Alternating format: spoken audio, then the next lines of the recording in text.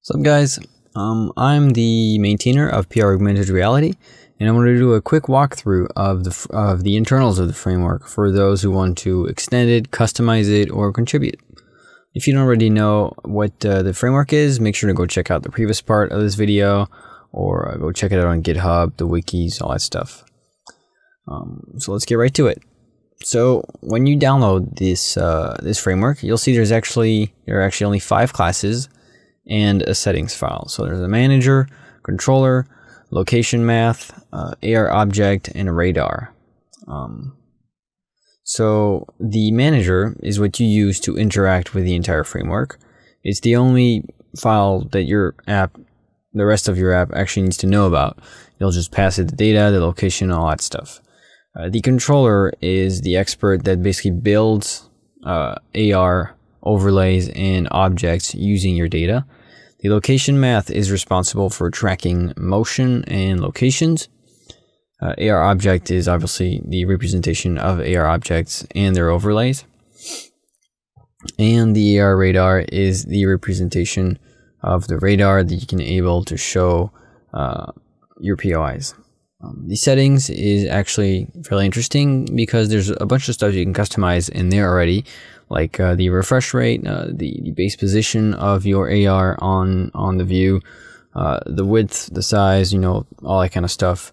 So this is kind of your starting place for customizing PRAugmentedReality. So on to what those classes actually are. So PR Manager is a facade singleton.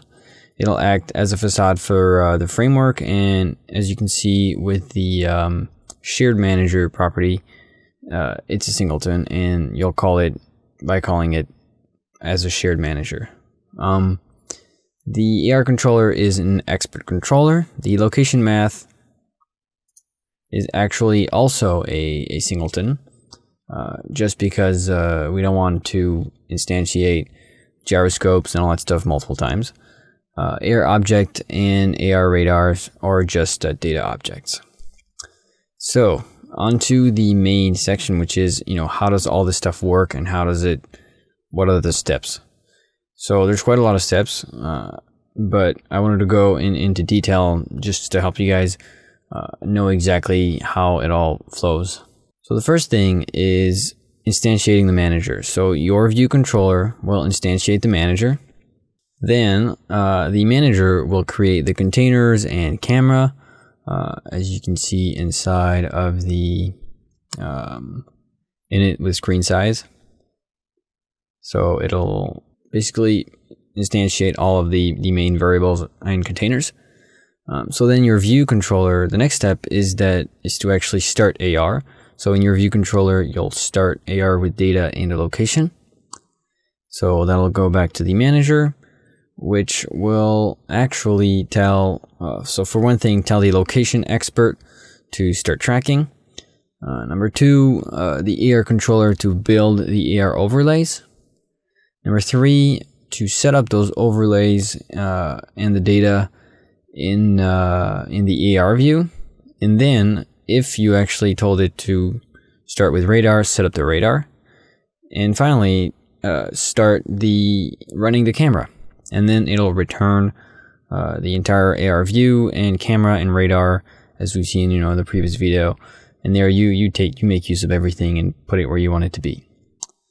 Then the last 2 things are that the manager actually starts the refresh timer based on the refresh rate that is set in the settings.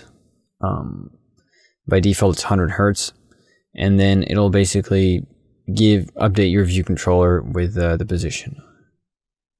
That's pretty much how the flow of all this works.